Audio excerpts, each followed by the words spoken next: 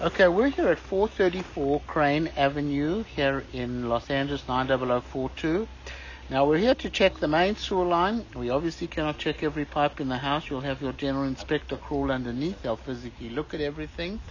We're here to check the main line, and this inspection is based on my opinion.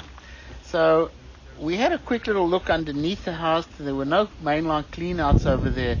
And we can see ABS plastic, but I doubt it was really done by a plumber. So you want to check that out with a plumber or the general inspector.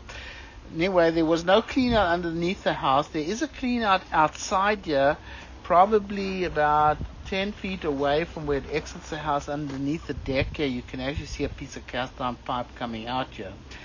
We have our camera in from the clean out over there, and we're all the way out to the city connection, which is in the easement here, right in the back. It doesn't go very far to the property line right here by the fence, where what you're looking at is the city sewer. So we're going to bring the camera back. So there's the city sewer. It comes back with a very short 6-inch lateral, and it comes back to ABS plastic, and all ABS plastic coming back from here. It's all in good condition.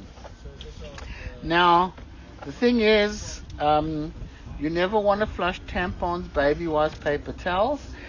This sewer line has a tremendous grade going downhill,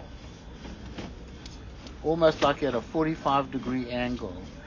So you can see this is all in good condition. So everything looks pretty good, whatever we've been able to check with the main sewer line. Okay, well, we definitely want to recommend a clean out be installed underneath the house so that we could check the pipe going underneath the house and the section outside here. We'll stop the recording over here.